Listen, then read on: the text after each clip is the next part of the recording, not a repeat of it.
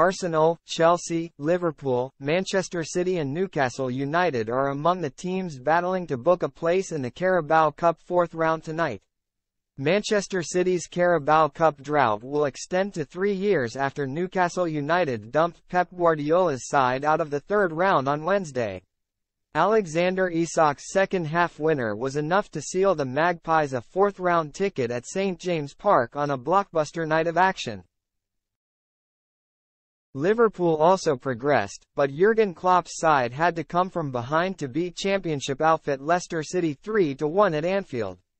Chelsea also earned a rare win, just the club's second under Mauricio Pochettino, as Nicholas Jackson's strike downed Brighton and Hove Albion.